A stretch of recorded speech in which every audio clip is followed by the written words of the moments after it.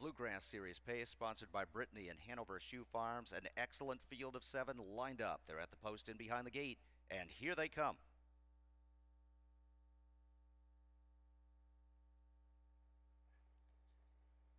And they're off. Doo-Wop Hanover toward the inside gets the first call. A-plus Hanover hustled by Callahan from the rail. So these two are heads apart as they move toward the opening turn. And Doo-Wop Hanover now crosses over and clears the lead. Dropping in on the inside is Some Major Beach. Just in behind the pacemakers in third. Somewhere Fancy follows him on the inside fourth. On Golden Ponder is 2.5 lengths further back in fifth. Western Vintage second last at this point as they move toward the opening quarter. And that's my opinion is at the tail of the field where he is the trailer. The front split was fast though. And 27 seconds flat, and Doo-Wop Hanover is 2 lengths clear as they move on to the backstretch. A-plus Hanover in the pocket spot second, and here comes Tetrick with Some Major Beach on the outside, and Some Major Beach is starting to float up there. First over, now into the second spot, and going up to challenge for the lead before the half-mile marker. Up in the rig in there fourth is Somewhere Fancy, who's under a hard hold from Dave Miller. On Golden Ponder would like to flush him to the outside. Western Vintage trying to force the cover flow, is waiting for cover. The half in 54 seconds flat, and Some Major Beach could not clear Doo-Wop Hanover.